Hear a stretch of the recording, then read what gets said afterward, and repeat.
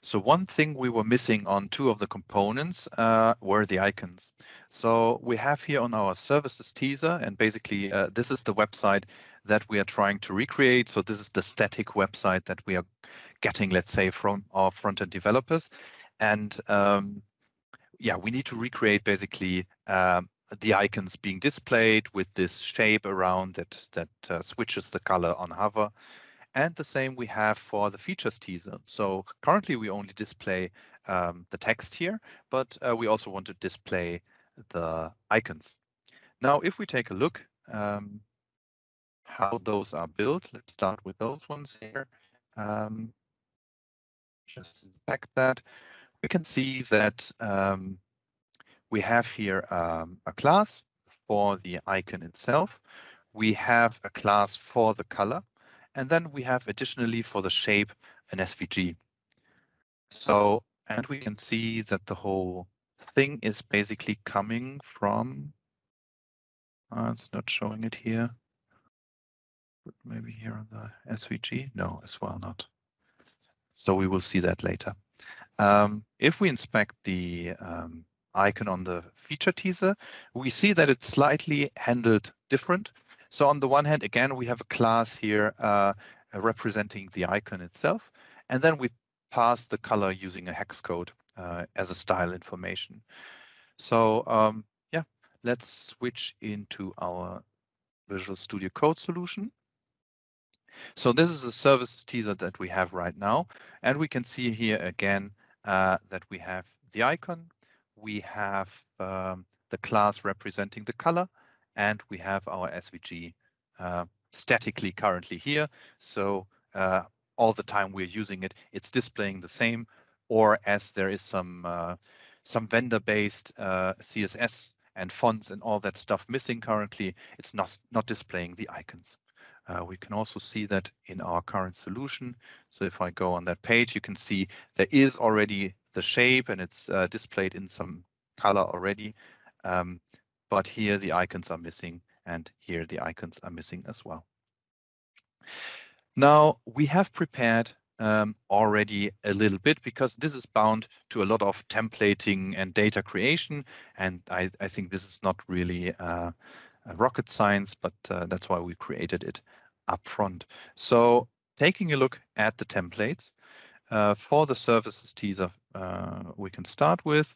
So what we've created here in the templates area under the services teaser, we've created a folder for all the templates regarding the icons, not to mess up the whole folder here and have it a little bit structured.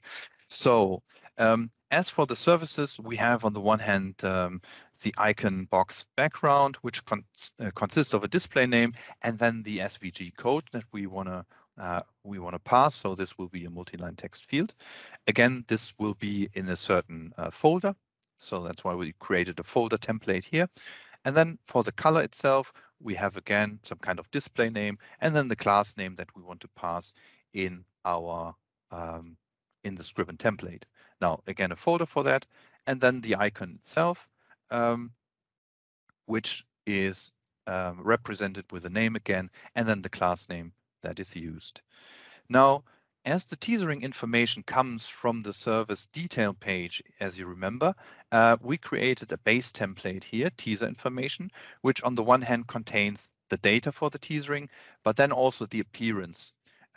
So in here, we later on can select the icon via a drop link, and we have set here already the location where to find it.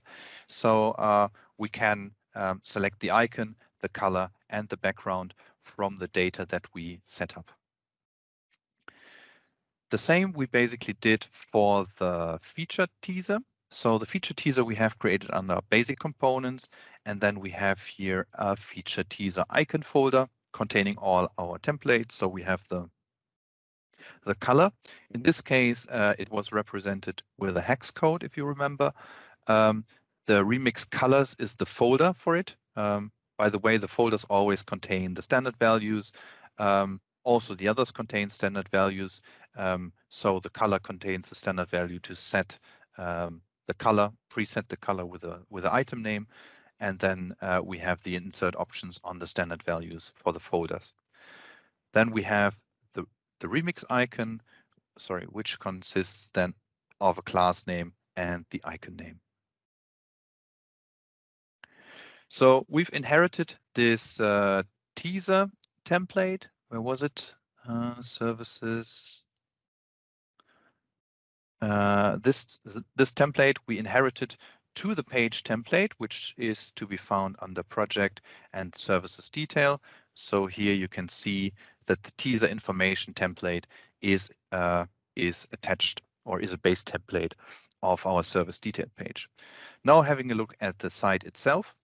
So this was already there, or I think I created some more service detail pages.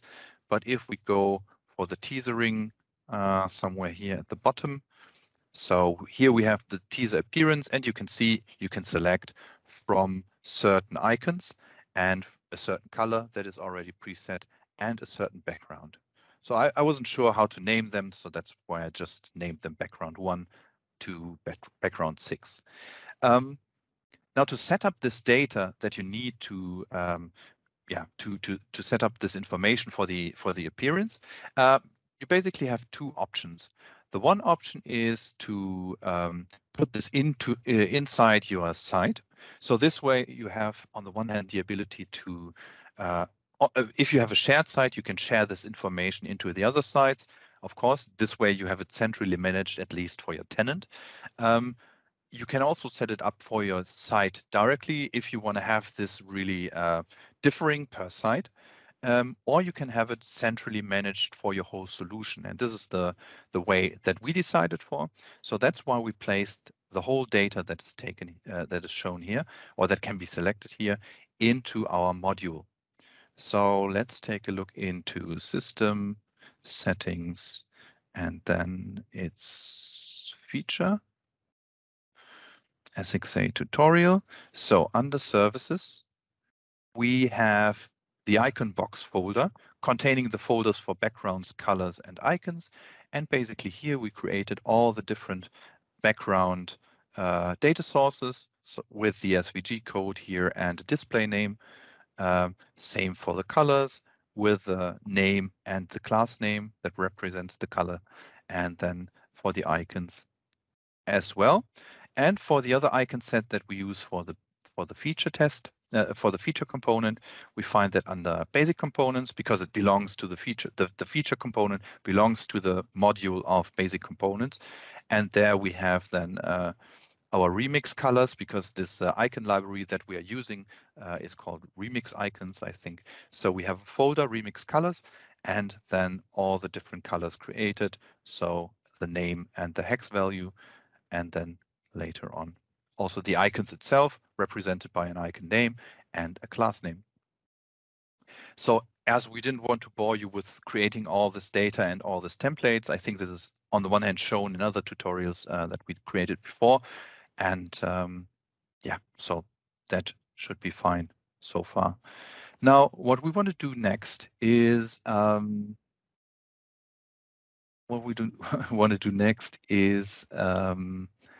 let me see, set up the base theme. So we have, let me bring this up, CSS, yes. So for our company website, and here we have an export got from our front-end department. So here under assets, we find basically a folder called vendor. And in here, we find all the information for the different icon sets. So we have our remix icons, which consists of a CSS file and then certain font files and an SVG.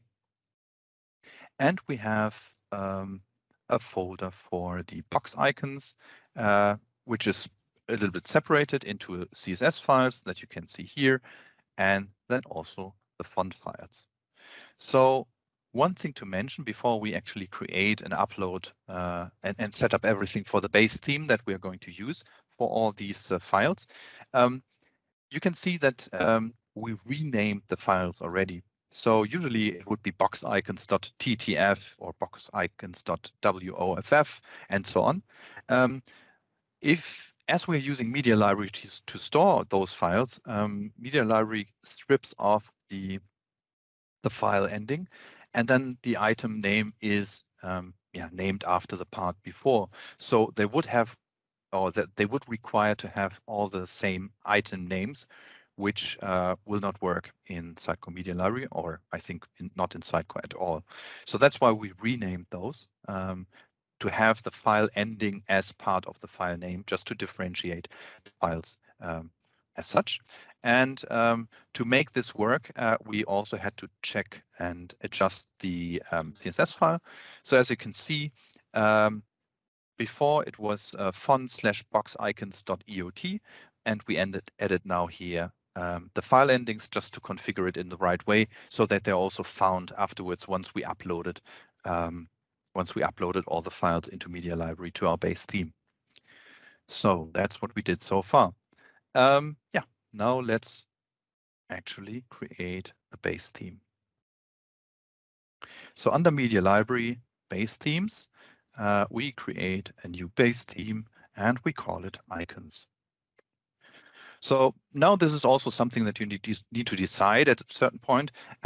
If you want to be able to add each icon library independently, so the remix icons independently from the box icons to your site or to the site theme, then you should create two base themes. In our case, we just add them together. So that's why we can just create one base theme containing both libraries at the end. Yeah, but if you need to separate them, you can have two base themes. So the first thing we do is we create a styles folder and just name it styles. We also need another media folder called, I think, fonts. And we need a media folder called image. And now we upload the files.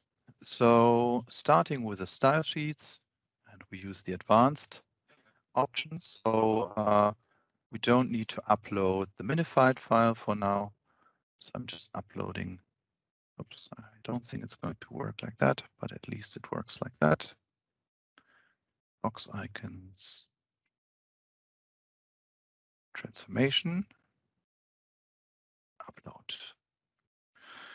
Here we go. And I think the other library is also requiring some CSS. So let's have a look in the remix icons.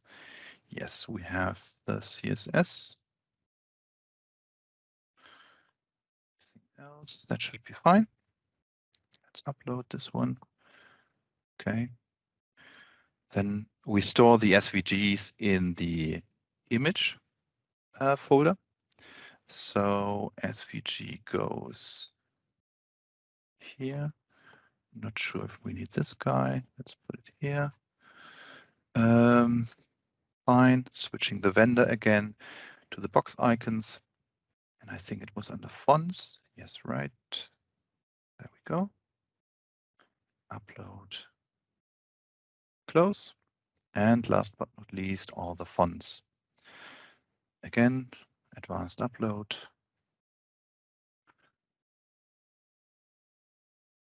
Fonts. EOT.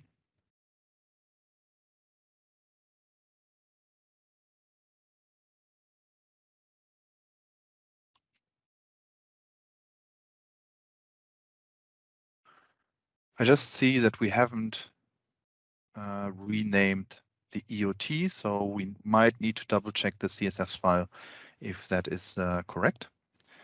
And now we can also upload the fonts from the remix icons. So that would be this guy, this guy,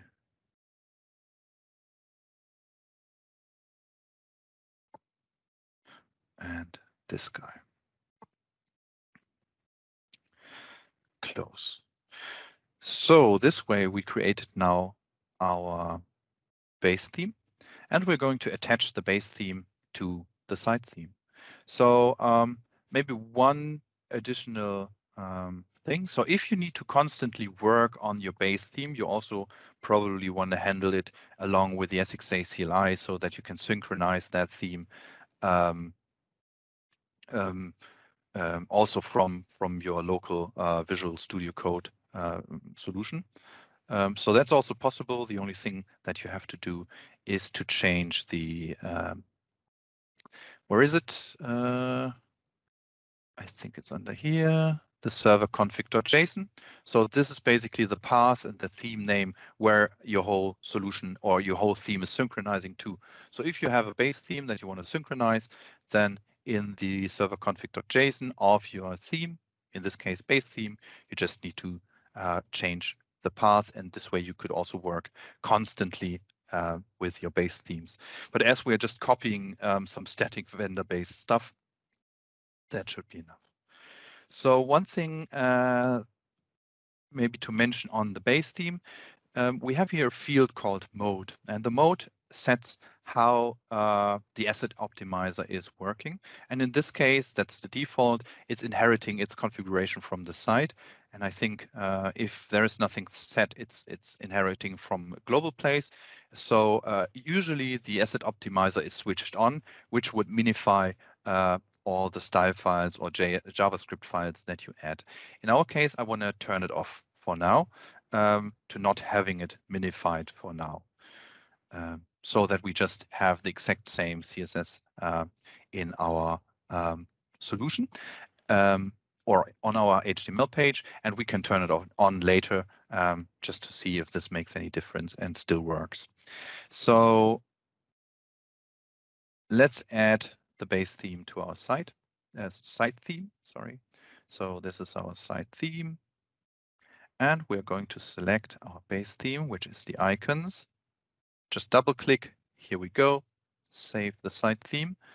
And yeah, let's see what has changed so far. So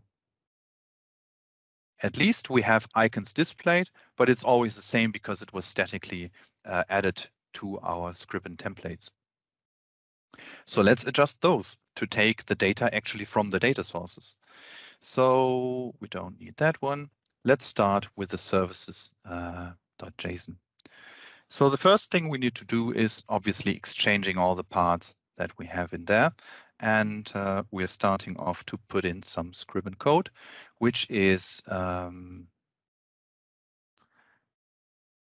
starting with the curly brackets. And then we want to use the iService. So just to repeat, we are here in a loop and we are accessing our services that are teasered through the services field. And we are storing it in the iService. So this is our current item that we are exploring. And it's just a random name that we chose here. And so each service is now, or each service detail page is now represented by the iService item or object. And now we want to explore the color field.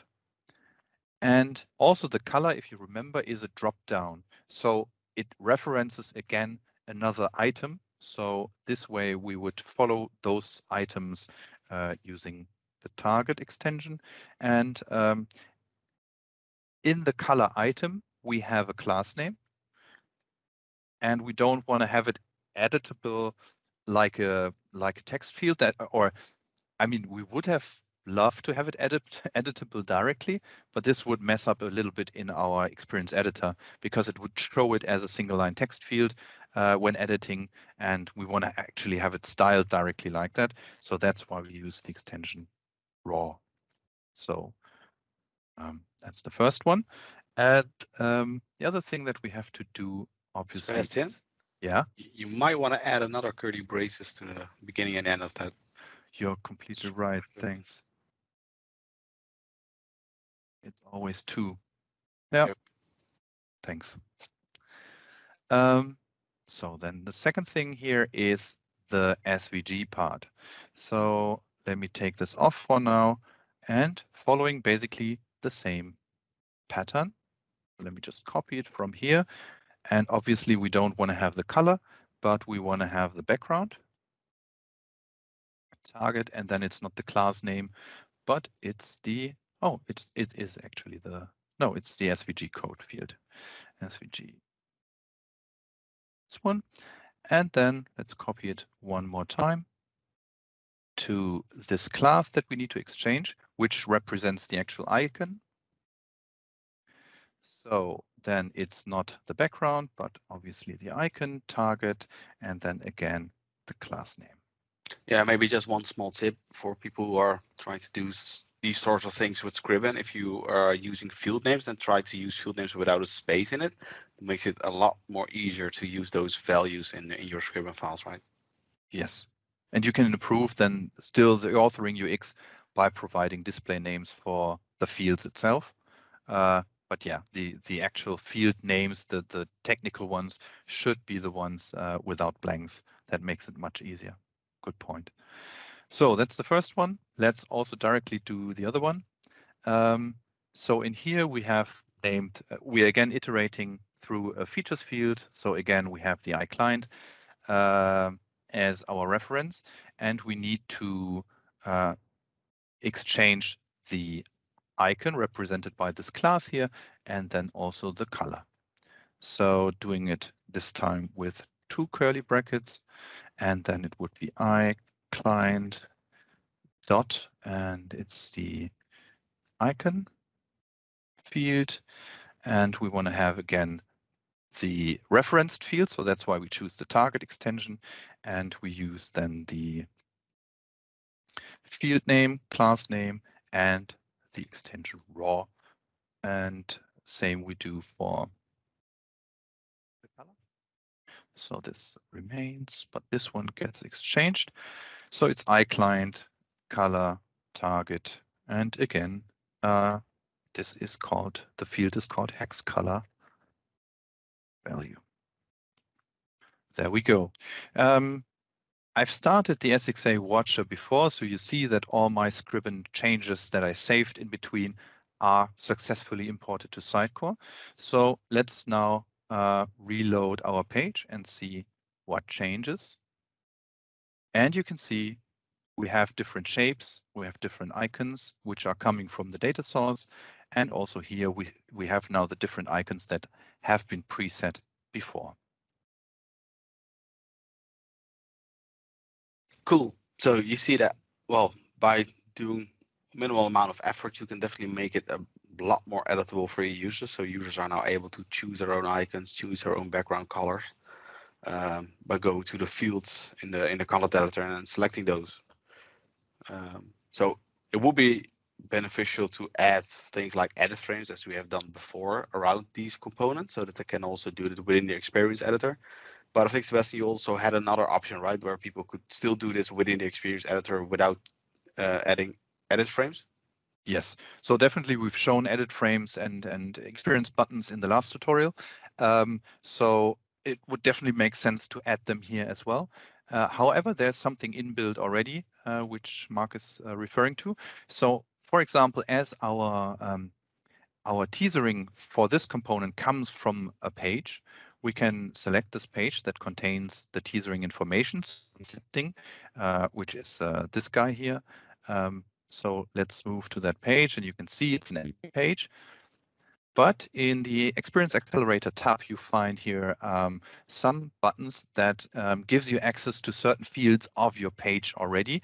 So you have all the SEO related fields under this button to be maintainable, all the social sharing, so open graph text and stuff like that. Under this button, you can tag your pages, but you also have this button called Other. And Other is everything other than the other three. So if we click on this one, we find here all the fields available on our page template that are not represented by the other 3 buttons. So if we scroll down here, we find also our teaser appearance. So this way, if we see the workflow of creating content, usually I think an author creates all the content for the page and then fills in maybe directly the SEO information and the social sharing information, and can directly decide how this is going to be teasered and selecting then the right icon from the list, the right color, and the right background. So this way, there is already something in Experience Editor where you don't have to do anything, but definitely makes sense to also offer an Experience Editor button or an edit frames for each teaser, so that you can also maintain it directly from the teasering location. So from here. This way you serve both kind of workflows, and yeah, I think it helps the editor to design the pages and put the data on it. Yeah. Cool. Thanks for showing that.